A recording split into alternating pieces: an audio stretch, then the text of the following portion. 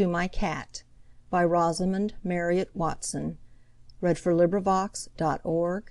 By Leanne Howlett. Half loving kindliness and half disdain, thou comest to my call serenely suave, with humming speech and gracious gestures grave, in salutation courtly and urbane.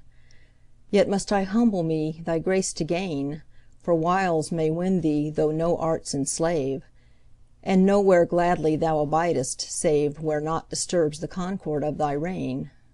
Sphinx of my quiet hearth, who deign'st to dwell, friend of my toil, companion of mine ease, thine is the lore of Ra and Ramses.